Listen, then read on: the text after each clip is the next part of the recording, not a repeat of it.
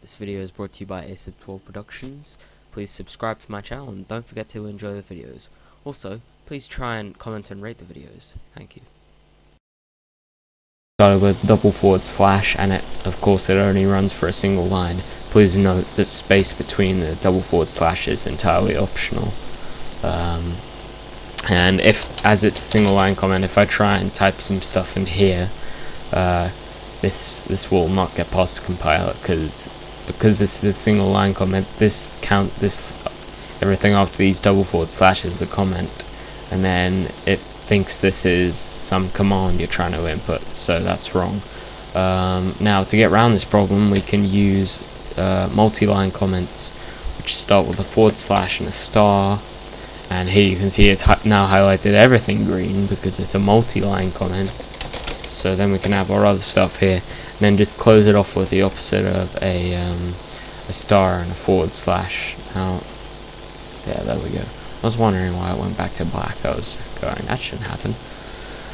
Anyways, so now we've covered comments, and just please know that you should generally comment your work throughout. You don't have to constantly comment. Not that I'm saying you shouldn't constantly comment. In fact, more commenting is better than less or no commenting. Okay, so if you feel better commenting loads, comment loads. Don't just not comment. So here I'll just quickly comment this, just so we know what's going on. You normally wouldn't comment this, so I'm just gonna do this because we're beginning. So I'm gonna say necessary to give text to the standard output flow.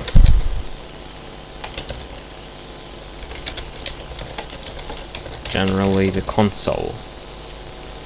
Okay, and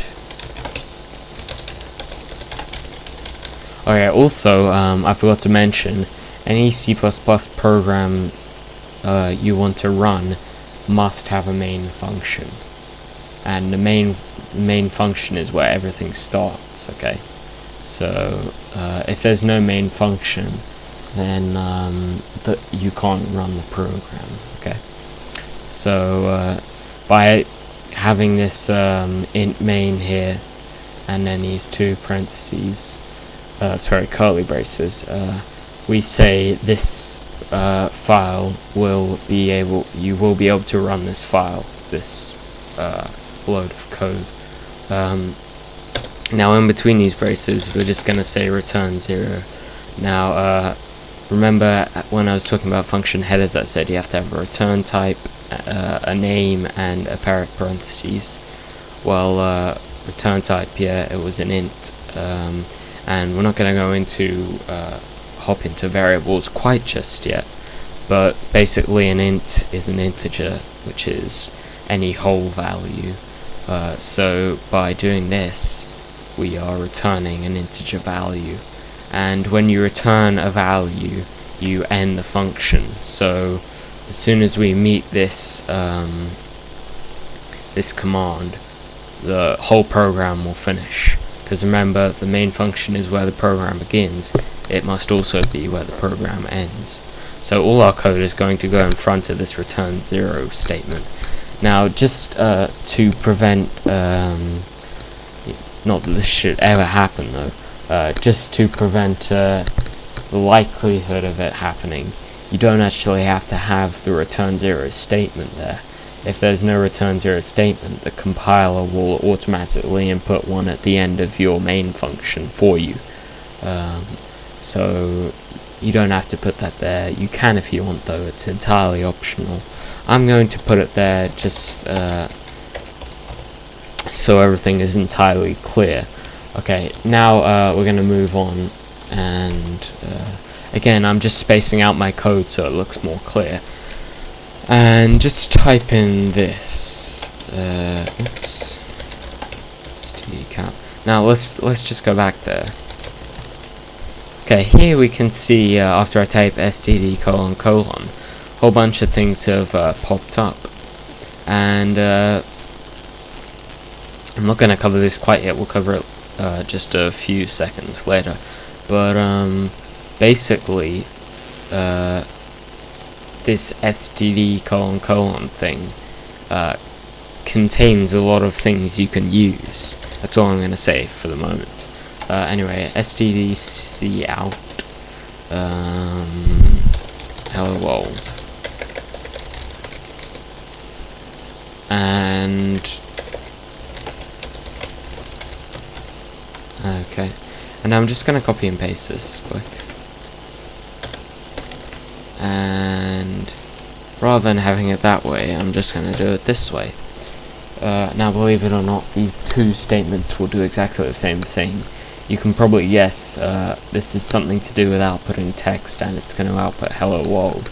If you got any brains, you can probably recognize this means end line, as in you press return like that.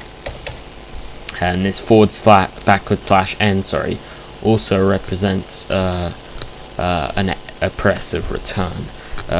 There are a lot of / characters, like for instance there's a /t which represents a press of tab, as in tab there.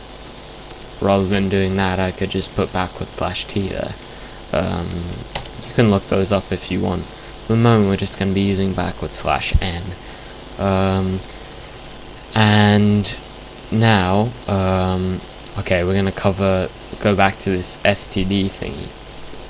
Basically, what's happening here is we are using this cout to output whatever's after these two less than signs, and in this case we're outputting a string literal, which is text, literally text between quotes, so literal text, a string literal. You should probably know what a string is. It's basically just a load of characters put together, a string of characters. Now this is called the output operator, and we use it to send things to cout. So we can't just use this. That won't work. We need the output operator here to send it into cout or cout, which will then send it out onto the standard output flow. And std is called a namespace where cout lives, and a namespace is basically just an area of code in which a lot of things that do stuff are contained. You can in fact make your own namespace. We'll maybe cover that later. But anyway, yeah, so it's basically just an area of code which contains things that do stuff. And in this case, it contains something that outputs text to the standard output flow. And also here, it simulates a press of the return key. Okay, now in dev C++, you'll need to compile and run. There's a little button. There's 4 buttons up here in dev C++. You can just hover over them and see the description that comes up to work it out. Now in Visual C++, we need to click build solution, and down here it's going to show the building of the solution. So if we just I'll wait for it to finish. Compiling manifest, all that, linking. So the two main parts of compiling is the compiling and then the linking. So what the compiling does is it converts this code, because all machine code is basically binary, I believe. I think it's binary anyway. So basically the compiling just turns this code into binary, if I'm correct, that machine code is binary. Then the linking just links all files. So say we were referencing some outside file, it would link that file. And yeah, that's it really. Don't need to go over embedding manifest or anything. All we really need to look at here is this one succeeded, and if it failed to compile, then it will be